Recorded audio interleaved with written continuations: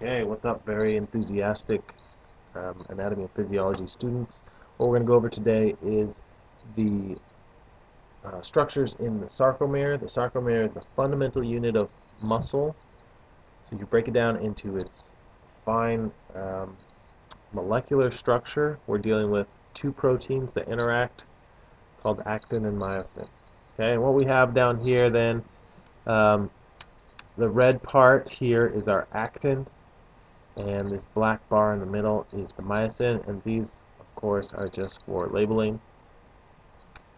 Okay, so we'll start with that then. Actin is our thin filament.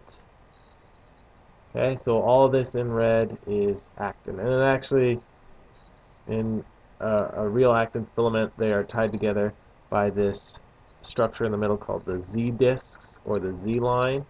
Okay, and that continues down further as you have more thin filaments that are all hooked together through the Z line. So the Z line is the anchoring part, the anchor for the thin filaments. Okay, the myosin then is the thick filament. It's this big guy in the middle. And this line down here is actually just for, it doesn't really have a line down the middle, but that is just to denote our M line or our middle line. So myosin is our thick filament, actin is our thin filament. The anchor for the actin filaments is called the Z line or the Z disc, and that is a real structure. The M line is just denoting the middle of the myosin filaments and is the middle of our sarcomere. So collectively, our sarcomere goes from the Z line of one actin filament to the Z line of another actin filament. So this large lambda here is our sarcomere. Okay? Then we have a few bands or zones that compromise the different areas within the sarcomere. Okay?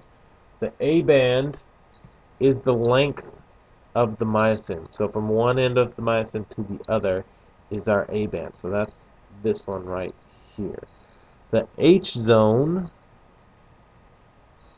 okay, or the Hele zone, Hele for light, it's Latin for light, is the part of the myosin where there is no actin overlapping.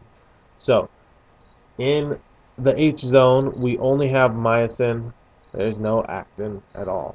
Okay, the I band then is the opposite of the H zone. It is the part where there is only actin. Okay, so the overlap of actin and myosin is not included in the I band. That's the actin molecules only. And the overlap is not included in the H zone. That's the myosin only. Okay?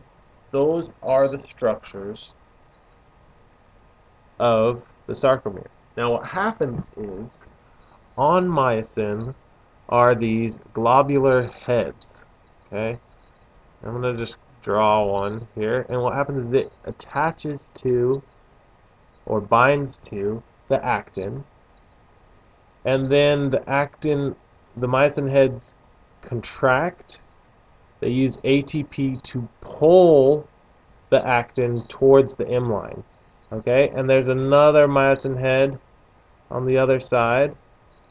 Well, there's lots of these myosin heads throughout the myosin, but they act in opposite directions on opposite ends. So this myosin head is pulling actin filament this way. This myosin head, or the myosin heads on this side, are pulling actin this way. So what's happening then is your Z lines are drawing closer together, which causes the H zone to shrink until, if it's fully contracted, the actin and myosin, or the actin filaments on each side will basically be almost touching. So the H zone will be almost nothing, practically disappeared. Okay?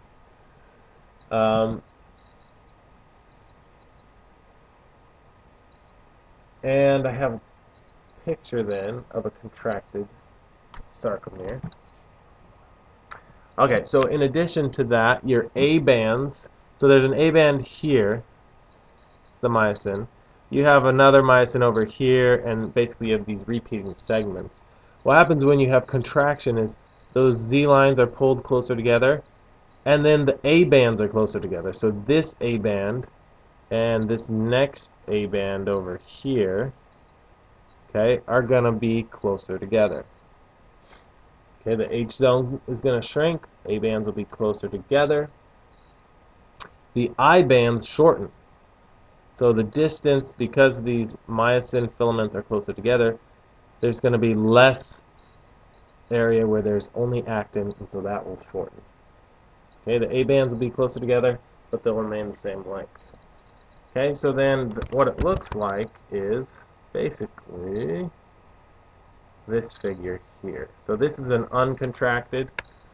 What we have here is it's pretty similar, different colors.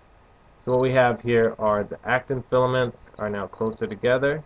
See that there? The A band, which is the length of the myosin, it's still the same, but it's going to be closer to another A band on the other side.